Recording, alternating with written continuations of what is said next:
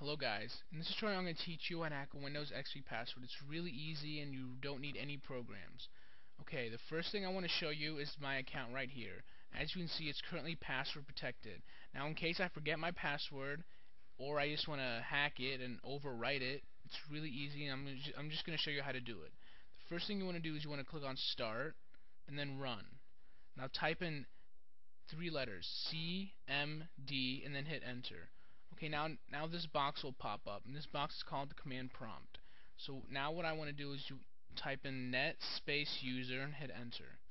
Okay, now it's going to show you the accounts on this computer: administrator, owner, guest, etc. The account that I'm using right now is owner. So if I want to change this password without knowing the original password, you want to type in net space user and then owner space and then hold shift and 8 or press the asterisk button. Now hit enter. Now it's going to ask you to type a password for the user. I'm going to type something really simple: ABCD enter, and it's going to ask you to confirm it: ABCD enter. Now it says the command completed successfully. Now just type in exit and hit enter. And now that's how I just changed the password. I didn't even know the original.